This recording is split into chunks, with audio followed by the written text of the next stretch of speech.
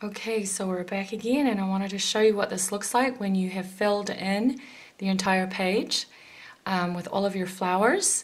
And so now here comes the fun. You can either go ahead and just leave it as a black and white drawing. That's fine whether you're using marker or whether you're using pencil, or you can go ahead and color it in.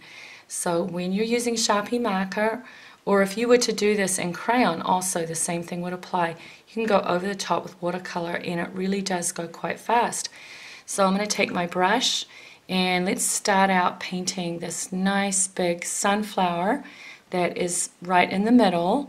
I'm just going to take some yellow here on my palette and dip my brush in some water, and then I'm just going to start painting these shapes, kind of going back with a zigzag kind of motion with my brush. You can see how I'm pushing the tip of the brush right onto the end there of that little shape. So this is a really good way to color in your drawing. And like I said before, this really does work well too with pencil. You can use watercolor really well over the top of pencil if you want. It also works beautifully over crayon as well. Okay. So if you don't want to use paint though, you can always color this in with crayons or whatever you have on hand, and that works just as nicely as well. Okay, so there we go. We have our beautiful yellow sunflower already just laying down some color. Now I want to show you how to do these beautiful big roses. These are some of my favorites. I'm going to go for one of my most favorite colors, which happens to be pink.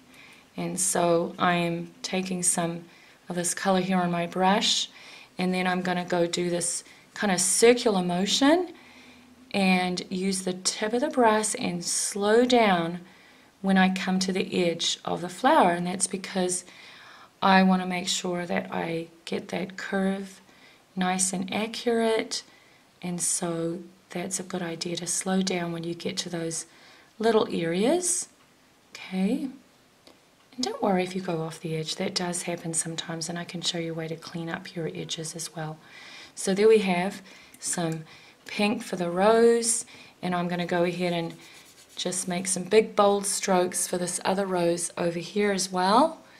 Make some circular strokes and slowing down with the tip of my brush once I get to the edge. There we go. Taking a little bit more color. Here we go, just painting in those shapes.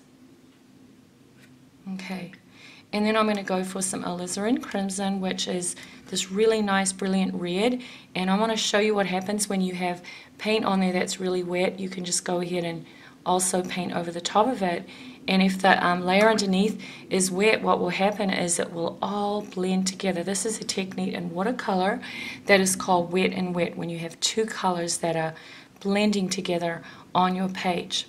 Okay, and then I am also going to take some yellow and mix it with my pink.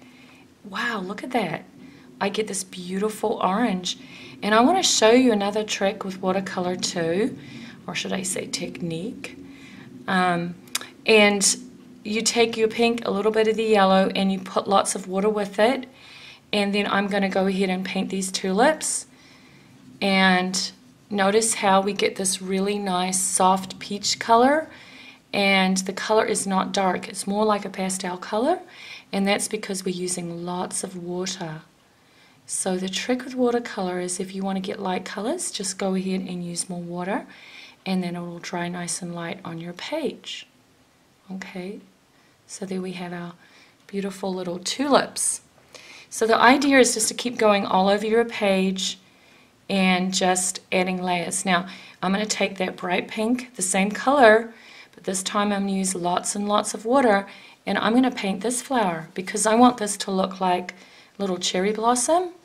So it's not going to be dark, it's going to be like a soft pink, pale pink, and that's the exact same color. Look at that, but just mixed with lots of water. Okay. And let's take some orange, and if you don't have orange, then just mix yellow and red together. And then I'm going to make some centers on these flowers and just let it dry. Put like another center over here as well. Okay, so now I'm going to show you how to do your leaves.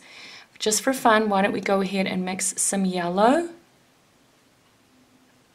and then let's take some blue, because yellow and blue make green. And look at that, it's so fun to experiment mixing your own colors.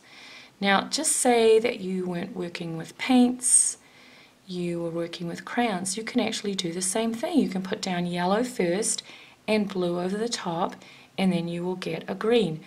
So same thing, just different materials. I'm painting in some of these really pretty leaves, and I'm working pretty fast. Okay, now I'm going to show you another awesome technique for color mixing. So here we have our green, right?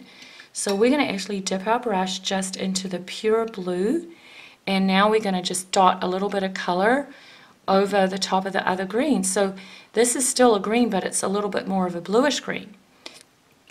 Now I'm going to rinse my brush out. You always want to make sure that you swish your brush around a couple of times before you get a new color, because you don't want to mix the colors together and get muddy colors.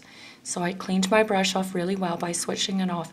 Now I'm going to go and put some yellow right here. So now we have these two different greens that we mixed, just simply by adding more blue, or in this case we added a lot more yellow. All right, and now we're going to take some, why don't we do some purple? That would be really fun.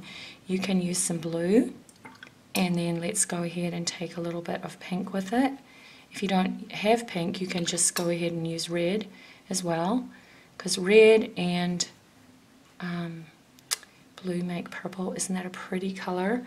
So I am going to use this to paint in some of these tiny little flowers, and because they're really tiny, I have to use the tip of my brush and just kind of spotting is what we call that, when you just kind of make little dots, and that helps fill in those small gaps, because sometimes if you're trying to use your brush in a small area, it's easy to go over the edges. So you can just make these little dots, and that'll really help you get right into those little small areas.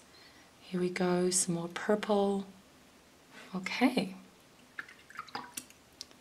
All right, I'm going to come back in now and use some of my pink. This time I'm going to use lots of water with it and just go right over this flower.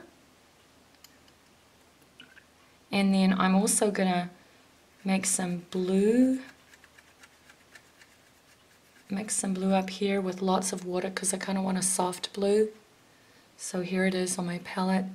And then I'm going to use this for these daisies. These ones right here on the end here. Okay, just using all different color mixes, and this is a great opportunity for you to use your favorite colors and then try mixing them and see what you come up with.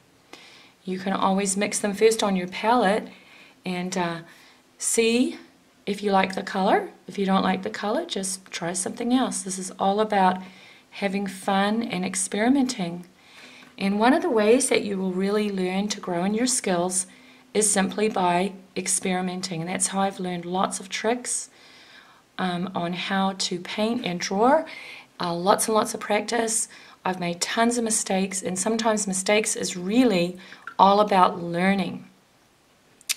So I encourage you just to kind of play around and see where you go with it. Now this time I'm going to take the same color using the point of my brush and go ahead and paint in some of these really nice long leaves, these curvy ones for our tulips. See those? So it's starting to really take shape. Now that we have a few colors down, you can see how beautiful this looks when you start adding all of the color. So I'm just going to let this dry, and we'll take a break and come back in a minute.